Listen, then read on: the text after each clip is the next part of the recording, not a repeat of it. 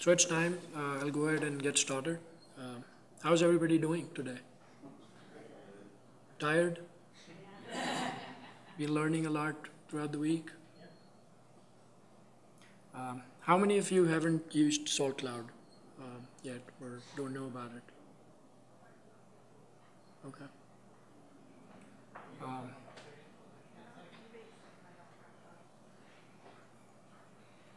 So my talk today is basically about managing your VMware infrastructure using SaltCloud. If you've used SaltCloud before, you'll know that it can manage multiple cloud providers, public or private.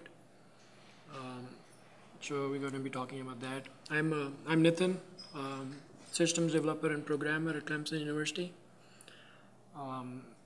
Those are the GitHub, Twitter, LinkedIn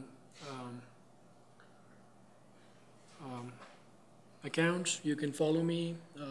I post a lot of stuff, so you can always keep up to date. You can also tweet the session, so feel free to click pictures and tweet it. So a couple of things about me. I've spoken at a lot of conferences, traveled throughout the world. I spoke last year at SaltCon 15. It was a similar talk, using SaltCloud to deploy virtual machines in Amazon Web Services and OpenStack. And then I also gave a talk last year at OpenStack Summit in Tokyo. And then this year I'm speaking at SaltConf, and there are other conferences I've spoken at. Some of the significant contributions I made include making it compatible with Python 3. That's by far the most amount of commits that I got from. And then I created the SaltCloud VMware driver to automate the virtual machine provisioning, deprovisioning at Clemson. And then DNS, ASAM, spacewalk runners, a lot of bug fixes, creating ZFS, ZPool modules. I'm also one of the maintainers of SaltStack formulas on GitHub. So if I get time, I review them, but it's a big team.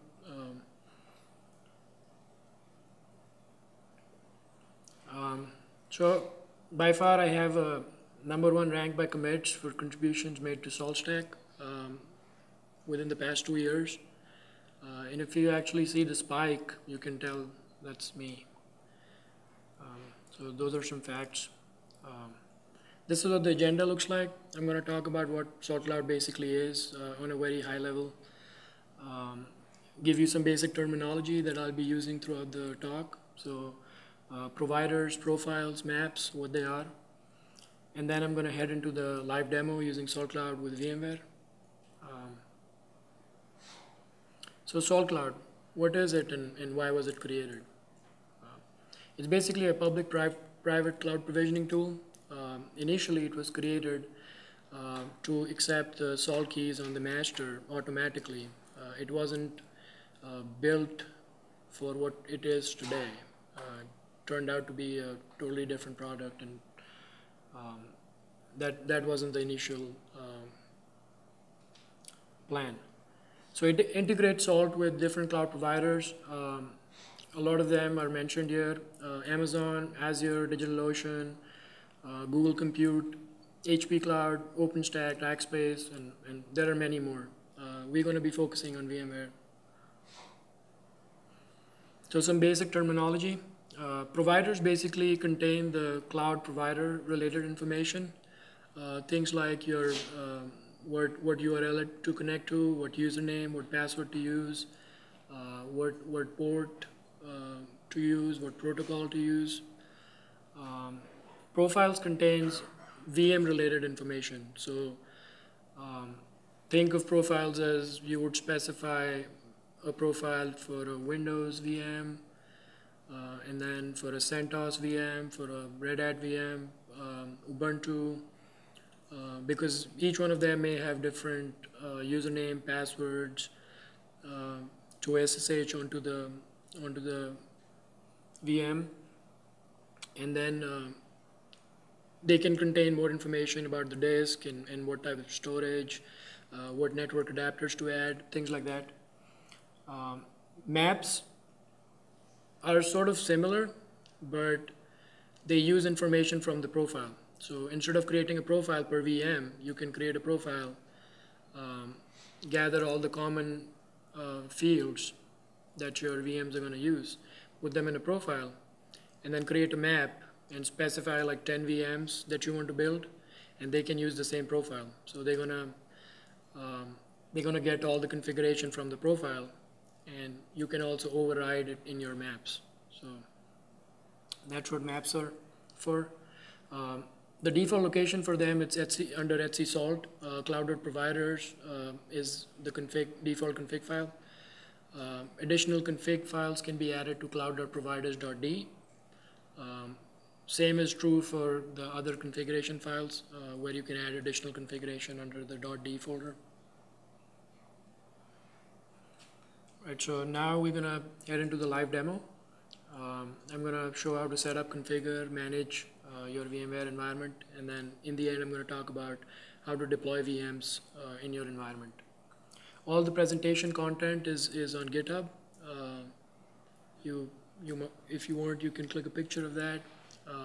If you're already using a laptop, I posted a tutorial, so I've posted the commands I'll be running. You can follow there.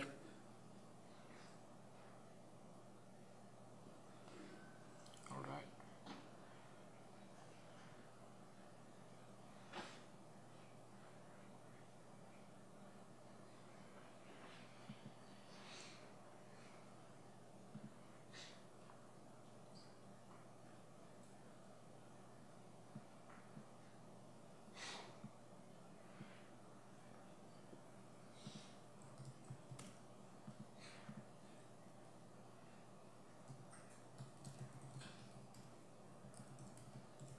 Is that visible?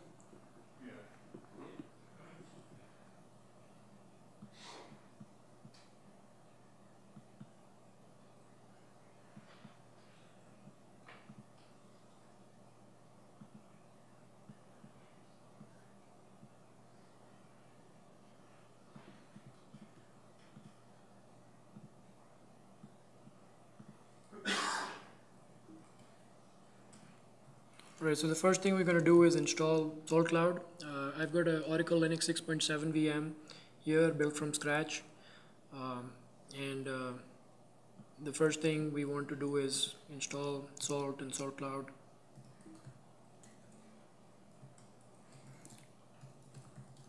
So I'm going to do yum install salt-cloud.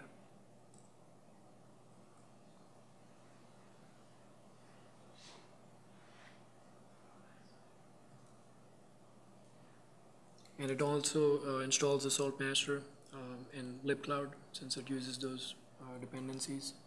The next thing we're going to do is we're going to install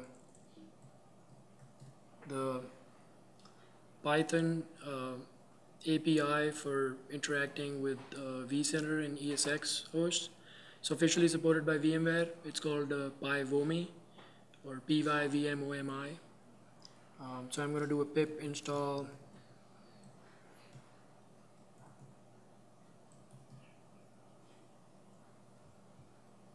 and if you actually go to the Salt docs, it talks about it in the instructions.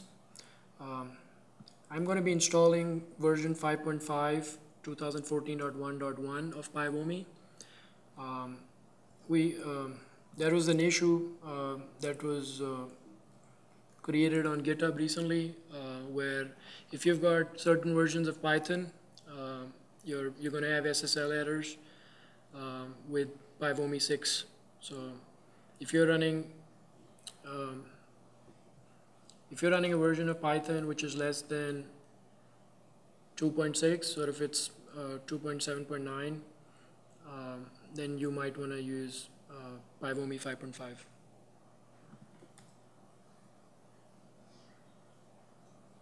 Right? After we've installed that, we're going to configure the cloud provider. So I cd into etc salt cloud.providers.d, and I create a vmware.conf file here. If you go back at the docs, it says what configuration is required. So you can put as many vCenters, ESX hosts you want to interact with here. If you've got a vCenter, you probably won't interact with the ESXi host directly. So if you don't have a vCenter and you want to be able to do certain stuff, you can directly use the ESXi. So that's basically the configuration where you set the driver to VMware, you set the user, which is going to talk to your vCenter. You're going to set a password and then the URL for your vCenter. You can also optionally specify the protocol and port. By default, it uses HTTPS and port 443. Should be enough for most installations. So I created a sample script under the repository. If you go under samples and you look at hdb_setup, so basically what this does is you can set up certain information that's required in the config file as variables in this bash script, and what it does is it creates the HDB database. So basically, instead of storing it plain text in your provider config file, what it does is it uses the HDB database or simple database to retrieve the values. So you can store your username, passwords in the database and have it retrieve the values every time it wants to connect. So I already have this script on the server, so I'm going to just go ahead and run that.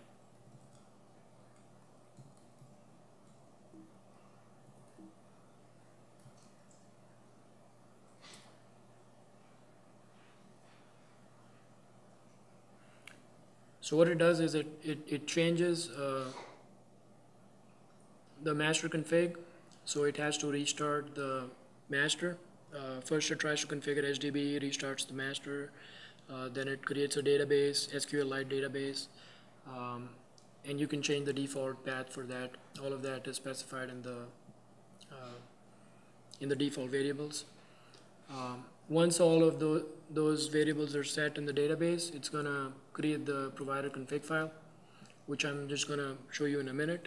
And then it's also going to test the vCenter connection. So everything returned as true, and then it says the connection was successful to the vCenter.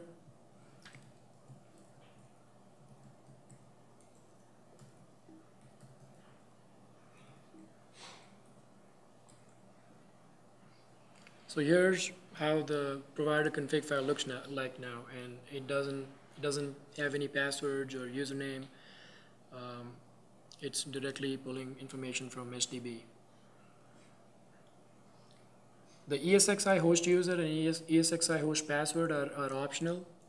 I put them here because I'm going to be demoing how to add and remove or disconnect, actually add and remove your ESXi host. And you need a username and password for the ESXi host to do that.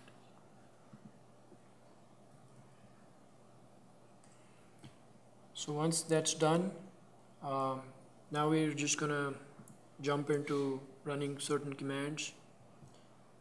So I've got my vCenter pulled up here, and I've got 4 hosts that I'm going to be using for today's demo. So the first thing we're going to do is exiting a host from maintenance mode. Right now all of them are in maintenance mode, so I'm going to just exit one of them. SaltCloud-F means I'm running a function against my VMware environment or my provider.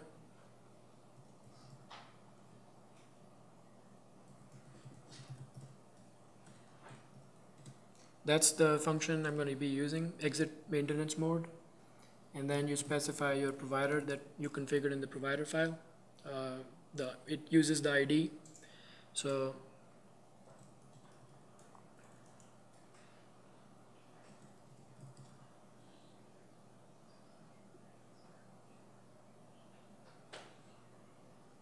and you also have to specify what host. So I'm going to pick ESX72.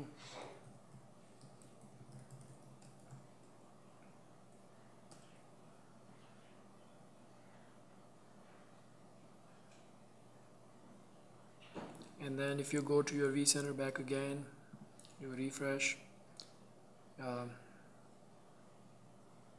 it kicked off the task, and it's trying to poll it right now. It'll return as soon as it finishes.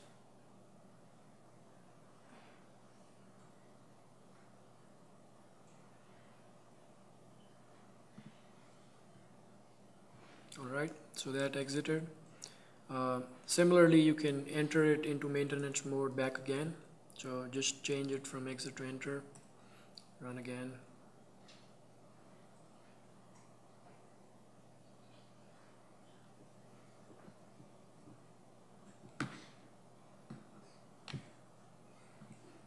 Alright.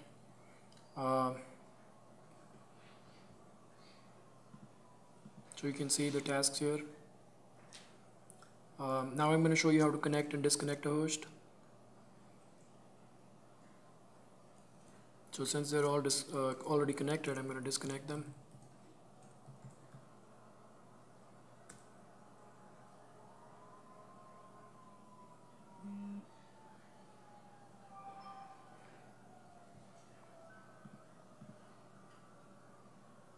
So you can see the host is already disconnected now. Do you know if there's a way to keep it from pulling to see if the job is completed? When it runs tasks against vCenter? So you mean run it in background? Not run it in the background, but once it's sent the command and the job is queued and running, not wait for it to finish. You could run the SaltCloud command in the background and it won't pull. But right now there's no option to just issue the command and stop the polling. There's no timeout 0.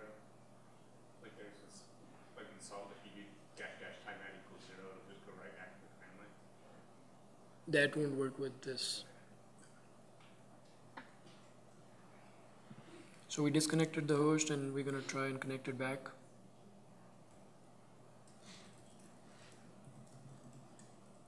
So for running these functions, you don't need the ESXi username and password. This is directly talking to the vCenter API.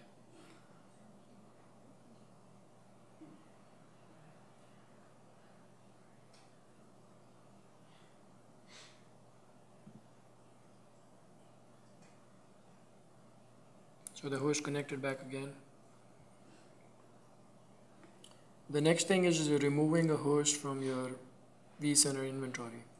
So if you have a ESXi host that you want to move from one vCenter to another, or if you want to move it from one data center to another data center within the same vCenter, you have to remove it and then add it back. So the command for that is remove_host, and this uses the vCenter API. It doesn't require username and password. Only the addition of host requires the credentials. So if you go back and look, oh, I forgot to mention this. So remove host right now has a critical bug where if you try to remove one host, it'll actually remove the whole cluster. So I would say don't run it in your production environment. It's already fixed. I fixed the issue in develop branch and backported it to all the branches. So we just have to wait for Salt team to package it and.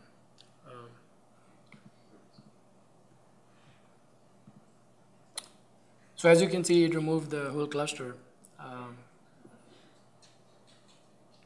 But we're going to add them back.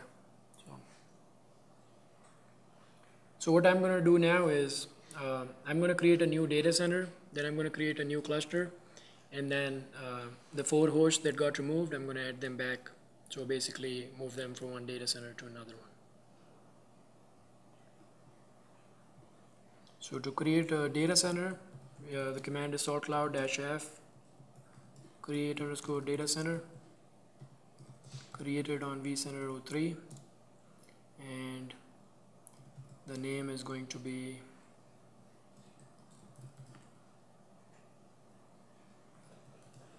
test-data center. And I'm running these commands in debug mode so you can see more information of what's going on. This says it's created. If you go back, refresh, your data center is there. It's empty right now, so we're going to go ahead and create a cluster.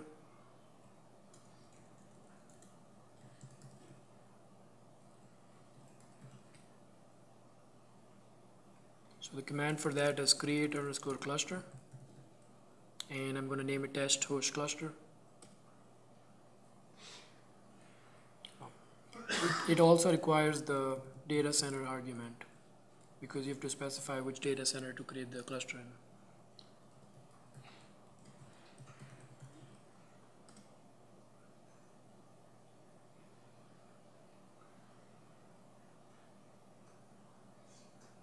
If we go back and look, your cluster is right there, but there are no hosts. So let's go ahead and add a ESXi host. saltcloud-f, when we remove the host, we use removed underscore host. When we add it, we're going to use add underscore host. Specify the vCenter, specify the host to add,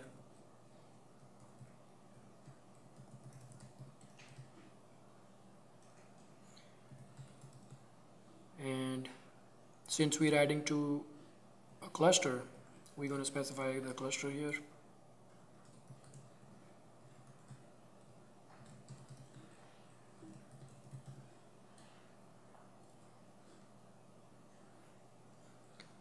If you want to add a standalone host, you would specify a data center instead of a cluster, so it will add it as a standalone host without DRS and HA enabled.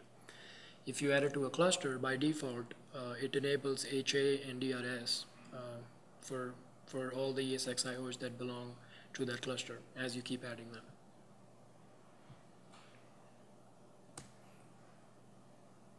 So I run that. And if you don't specify SSL thumbprint, it actually gets the thumbprint from the host itself. And now it's trying to add it back. We can go here and refresh. All right, there's your host. So it added it back. If I go under the data center, look at related objects, it sees all the data stores that the ESXi host sees. It'll see all the networks that are attached to that ESXi host.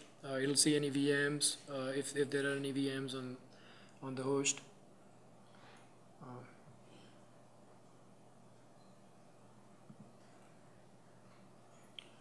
So basically, when you want to automate, you're probably not going to run these commands one by one. So if you've got like 100 hosts, you're not going to run add underscore host 100 times and let it do that.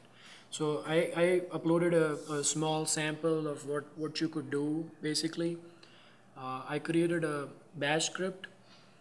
It's called build env, build environment. And it's pretty simple. It basically calls the SaltCloud functions here. So whatever I just showed you, I'm going to run this bash script, and it'll create a data center, it'll create a cluster, and any host you specify as standalone or as clustered, it's going to add them to your inventory. And here's where you specify the list of what hosts to add to your cluster and what hosts to add as standalone hosts. The only information you need to specify here is the vCenter ID, which is basically what you configured in your provider, and also what data center name and cluster name to use.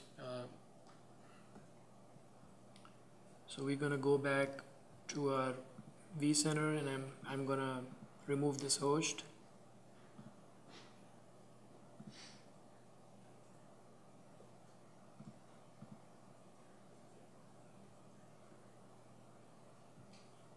I'm gonna basically run that script.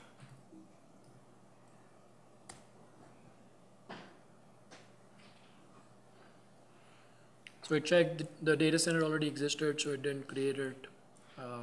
The cluster already exists, so it didn't create it. The hosts don't exist, so it's going to add two hosts, ESX 72 and 73, into the cluster, and it'll add the remaining ones as standalone hosts. And these are the ESXi hosts that were removed accidentally from the cluster, which belongs to another data center.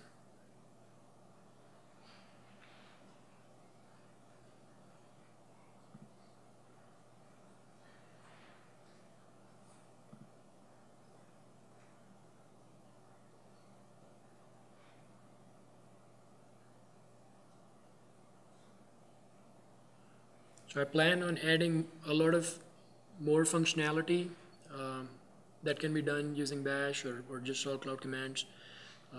Typically, this is the things that Windows admins or people would do from a Windows server using PowerShell. For Linux, there's not really a solution of directly running commands. You could use SaltCloud to do that, or you could directly interact with the API. Ruby, Python, whatever API, and build your own application.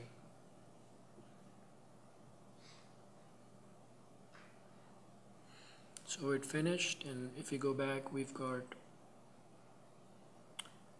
two ESXi hosts in the cluster and two standalone hosts here. So that was basically how to do majority of the things using the VMware Cloud Driver. Now what I'm going to be talking about is how to create a virtual machine. For that, you have to first configure a profile. So I'm going to cd into etc salt cloud.profiles.d. If you go online to the docs, and the easy way, if you just Google Salt Cloud VMware, and the first two links basically talk about how to configure. The getting started with VMware talks about how to deploy a virtual machine, and the other link shows all the available functions. So basically, whatever functions I showed you, there's more documentation about them here, what options you can use. There are more options that I didn't use in the demo, but you can look them up here. So if you go to the Getting Started document, it shows you what the profile looks like. You can either clone from a template. So if you already have a template, you can clone that, and you can specify what options to change, any network adapters to add, any disks to add, CD drives, SCSI adapters, specify a domain, DNS servers to be configured, what data store folder, and there are a lot of options. And if an option doesn't exist, you can actually specify extra_config, and you can pass it either as a guest variable or manually set the configuration here. And there's documentation about each field here. So if something's not clear, you can go and look at that. So for this example,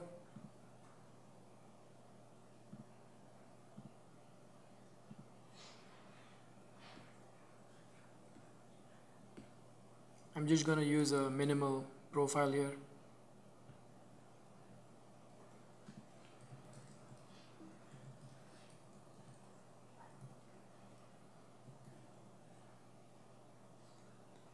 So it's basically what vCenter and distribution.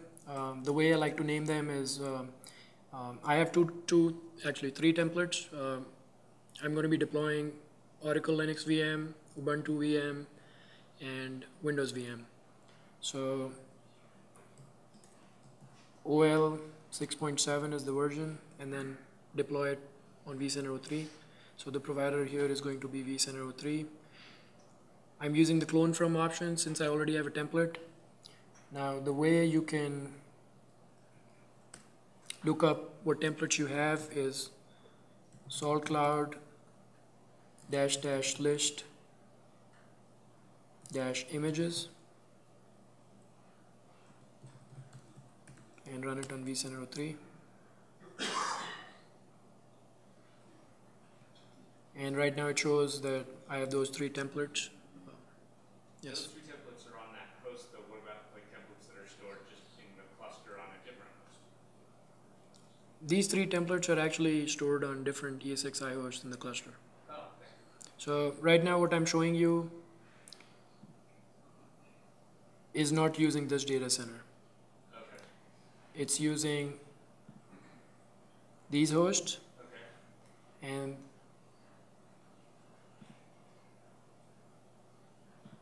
and they've got templates right here. Okay. So it's under a different data center, basically what I'm using. But if your other data center had a template, since it's just querying to the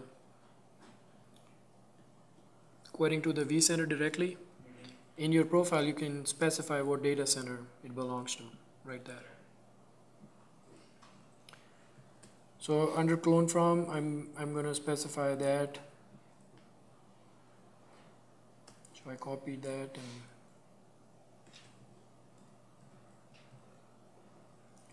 what data center to deploy it to. Again, there's a command to list that. So saltcloud-f list underscore data centers, and you can pretty much list anything in your inventory.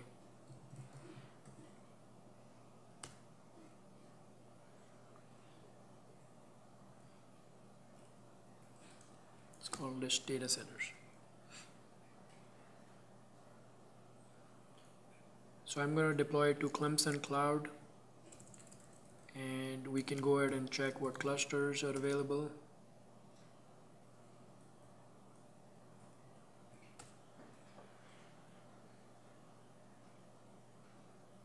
So those are the clusters. I can go and look what data store clusters are available.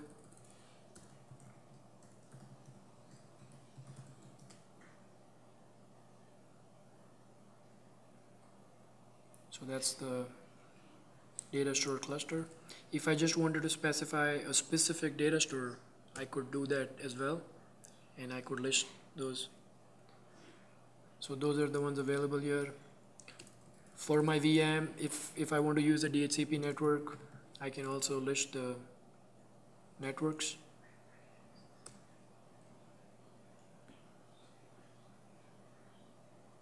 Those are the networks. And since it queries the vCenter API directly, it's pretty fast. So if we pull all the information from about 1,000 VMs, it takes around 10 seconds or less than that, and it pulls almost all the information about that VM. One way you could do that is you could do saltcloud-f list underscore nodes underscore min. Min, basically, the min function shows you the VMs that exist with just true, so you can get a list. If you wanted more information, you could do list underscore nodes, and it would give you a little more information. So basically the ID, what image it is, what IPs it has, what public IPs it has, what the size is, CPU and RAM, and what the state is. If you wanted some more information, you could do list nodes full.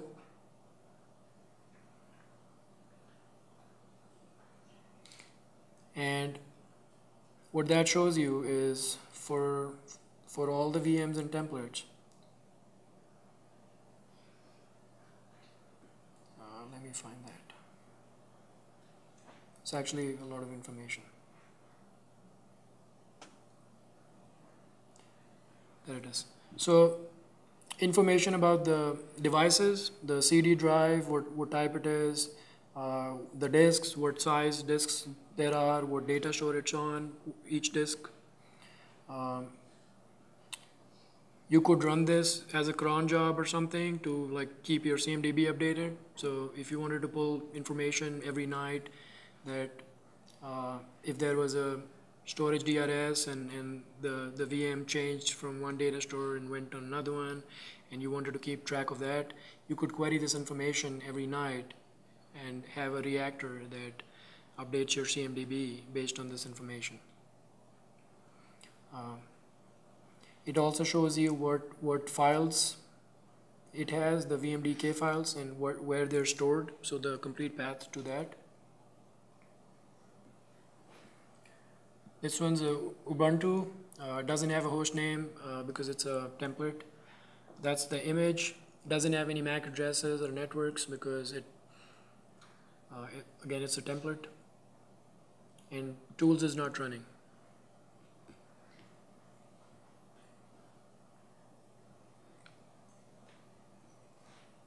So going back to the profile, we went to cluster, we went through data store, devices. My template doesn't have any NIC since I like to keep the templates clean.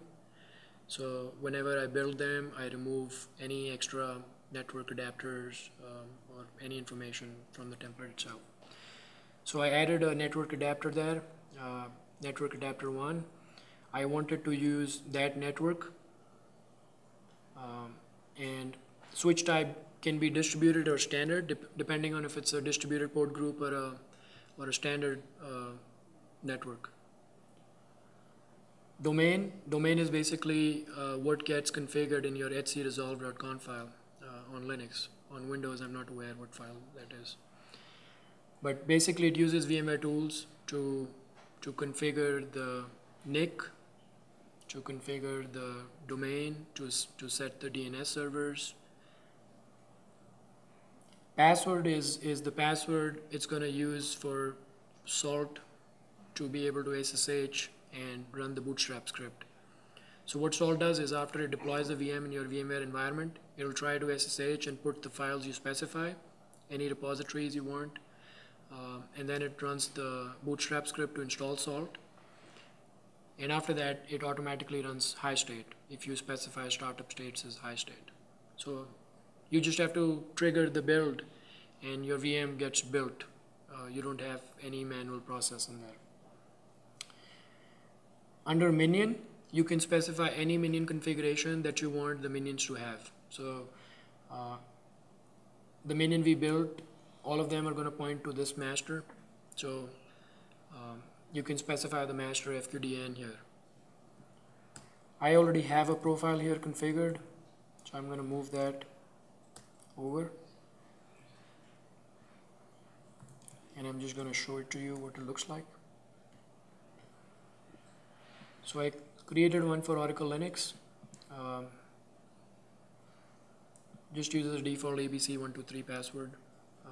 That's not actually the password for our production VMs. Points to the master there that we are using.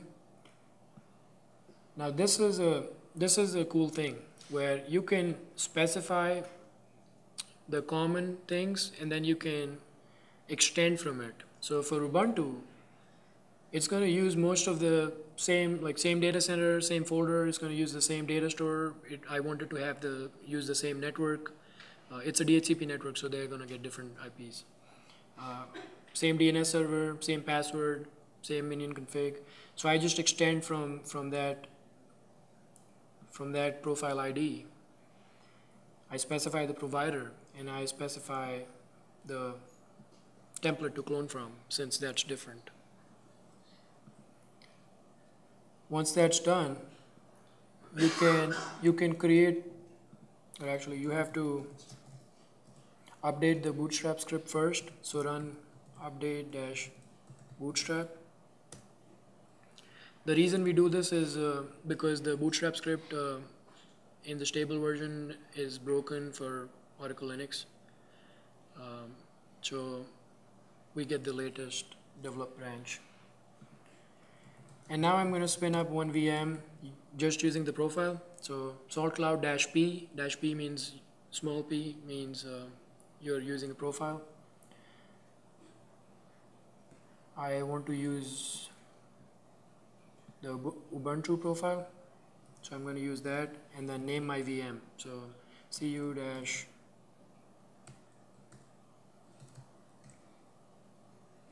so I'm just going to run that.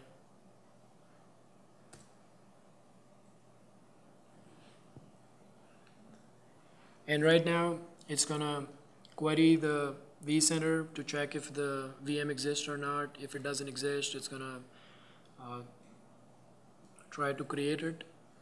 Before it tries to create it, it gathers all the configuration data you've specified. And if something's different, like for an example, let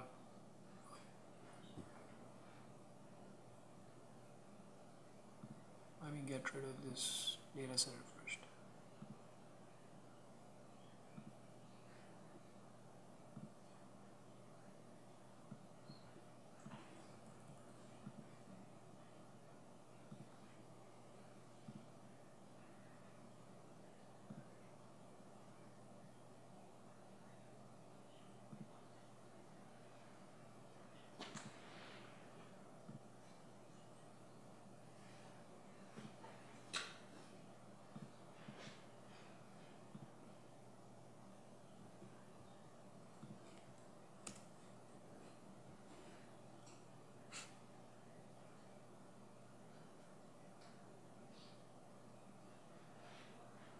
So the reason it failed the first time is because I had ESX hosts in one data center that I moved to another one, but they shared the same data store.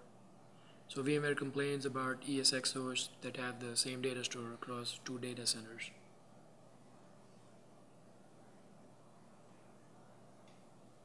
So now it's trying to apply the storage DRS.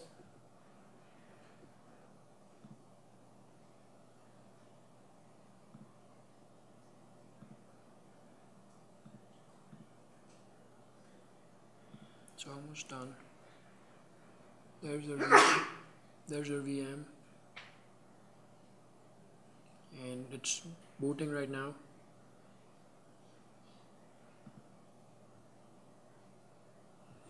So after the VM has been cloned or created, VMware driver basically waits for VMware tools to start running. We need VMware tools to get the IP information, to configure the network, to push any files over to the server, so it does all of that.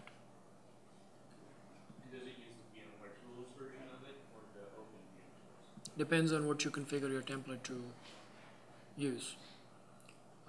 In my example, I use both. So the Ubuntu VMs use the open VM tools. So in a minute, when this comes up, you're going to see the guest managed here. Yep, there it is. So this one says guest managed, and the other VMs use the VMware tools official.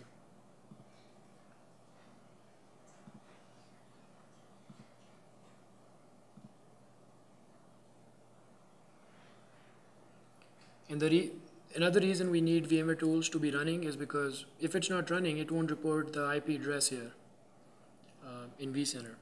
There is no way to get the IP that the VM got unless VMware tools is running on the VM itself. So while this is running in the background,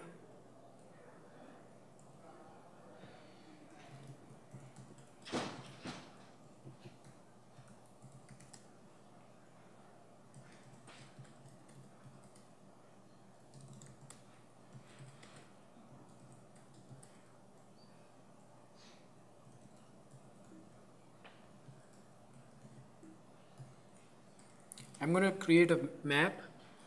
Typically, you don't usually create one VM. You want to be able to create like 8 VMs in parallel, because the time it takes to build one VM is the same as the time it takes to build 8 VMs in parallel. So for that, maps are pretty useful. You could create a test map. So I'm just going to call it test.map here and specify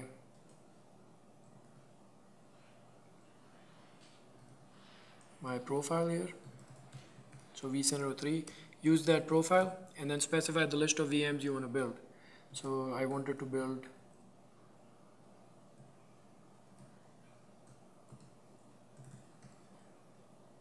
I wanted to build that VM, and then O2, O3, O4.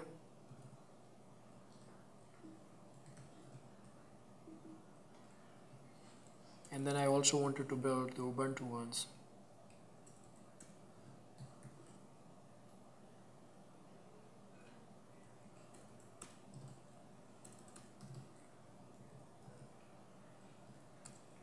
You can also override any information here. So as an example, for this VM, if I want to increase the number of CPUs to 4 and memory to 8 GB, I can do that.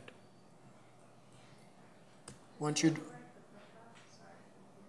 Does that override? So if you put it in the map, then yes, it'll take whatever's in the map. yes, As opposed to what's in the yes. So to build it, I'll use salt-cloud capital P means parallel. If I don't specify that, it's going to build them serially.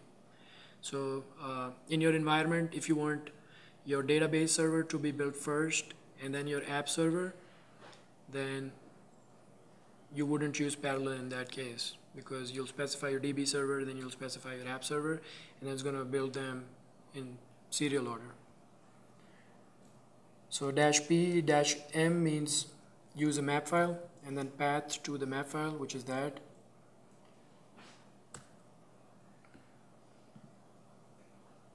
So coming back to the first build that we did using Profile, right now it's running the bootstrap script to install Salt on the server.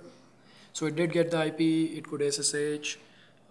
In our environment, it automatically creates the DNS records.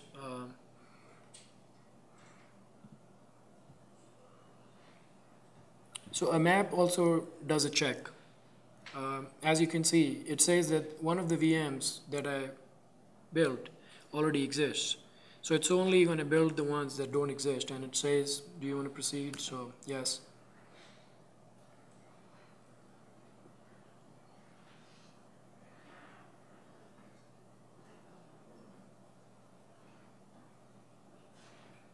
So while this is going on, it's going to take around 3 to 4 minutes for it to completely build all of those VMs. Does anybody have any questions till now?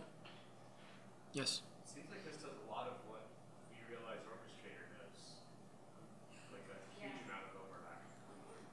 Is that just a cute GUI for this? So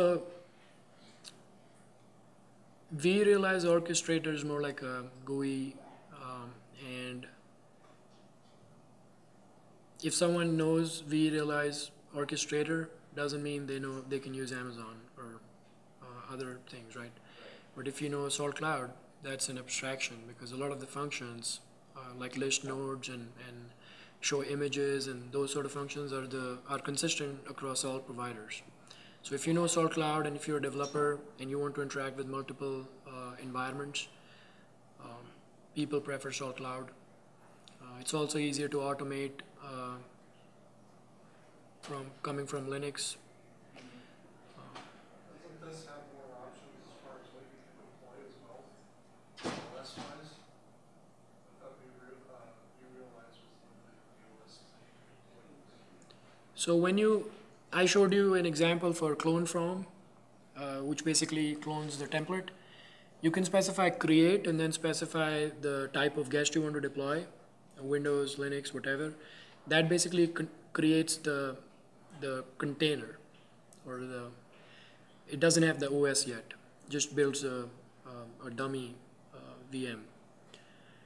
And you could specify a CD and mount an ISO there. So the example I showed you, you could specify an ISO path like that, and what it does is it'll create the VM, mount the ISO, and then boot it. Can you do that with a repo instead of an ISO? A network repo? So you want a Pixie boot? Yeah. Not right now, but I have some work going on that where it'll do that. I just have to do some more testing and push it back upstream. So one of the things we're struggling with is the automation of creating the templates. You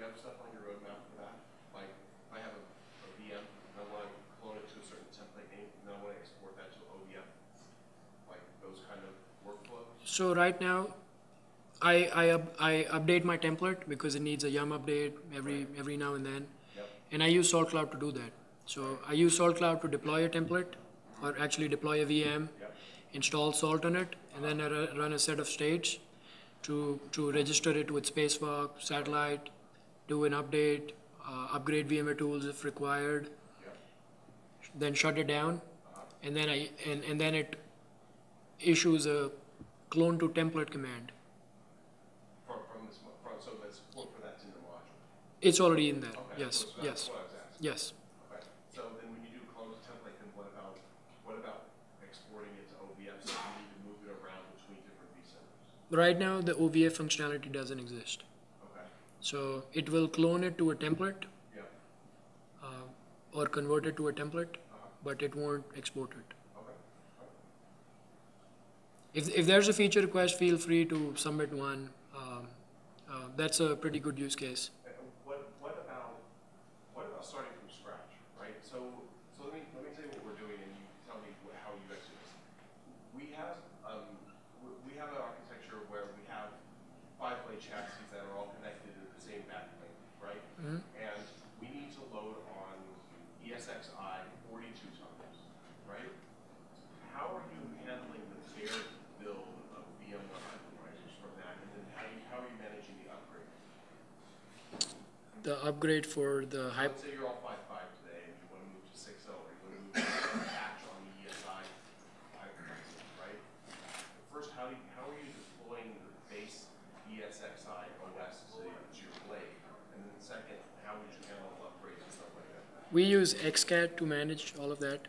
Okay. So XCAT is more like a cluster manager, and you can deploy the ISOs to your ESXi's and upgrade them using that. It ties an update manager?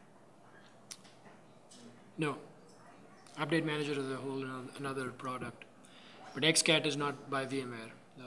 It's actually an open source tool. So Does it do snapshotting?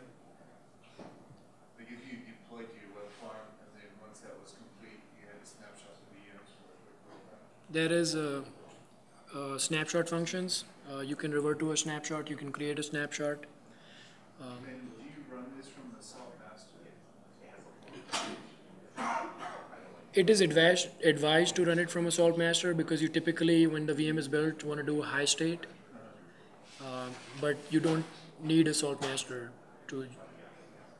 You don't need the states. If all you want to do is build VMs and not run any states on them, you can install Salt Cloud on a Mac or anywhere and just build your VM.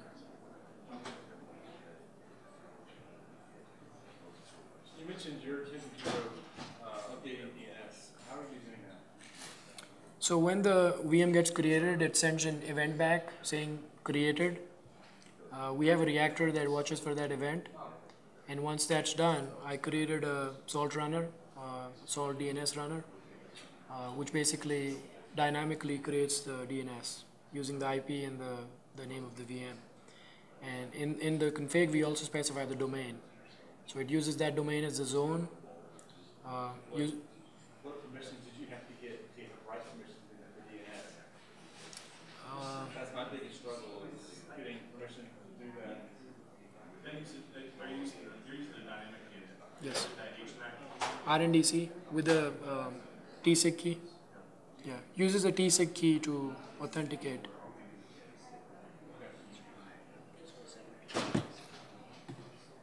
So if there are any more questions, I'll take them outside. There's another talk going on.